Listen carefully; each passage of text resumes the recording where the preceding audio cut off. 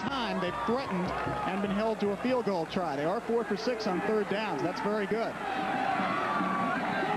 The delay, no. May still has it. Wide open touchdown, Eric Lewis. Lewis was just running alone near the goal line. A 21-yard touchdown pass from Mark May to Eric Lewis, and it is 12-0 North Carolina. What makes this possible? The offensive line, plenty of time. Eric Starr, 15 yards down the field. He's going to burst across the middle. Quentin Smith, who was in the slot, cleans it out.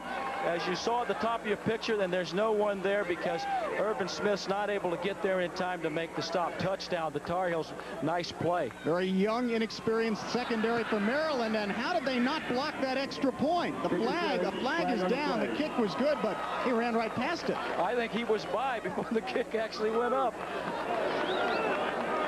J.B. Brown was the man who was there in plenty of time, too much time. No wonder he must have been offsides. That offsides on the defense. Penalty is declined. It'll be a 5-yard penalty on the kickoff.